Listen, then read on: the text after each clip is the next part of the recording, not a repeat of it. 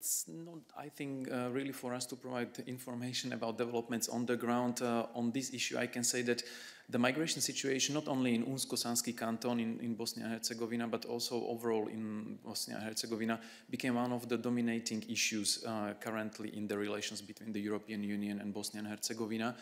Earlier this week, High Representative Borrell had a phone call with the chairman of the presidency, with Milorad Dodik, and he stressed the need to find solutions urgently and the need for authorities in the country at all levels to take and assume the responsibility for the migration situation in the country and scale up their actions.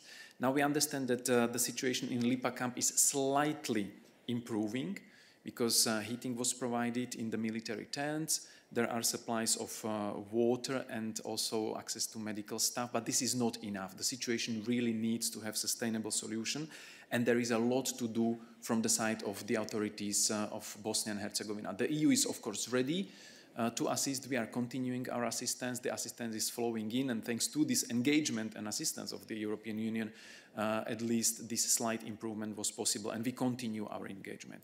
So once again, the authorities in the country, they need to ensure that water and electricity connections are really provided on a full scale and that there is unhindered humanitarian access to partners and also to media and civil society, because this is really important issue and important thing which is going on and it needs to be solved. And we also are appealing on our partners in Bosnia and Herzegovina to find really a sustainable migration system and to establish such system and ensure the fair distribution of all the migrants in the country, across the country, including Republika Srpska and including the Croat majority cantons.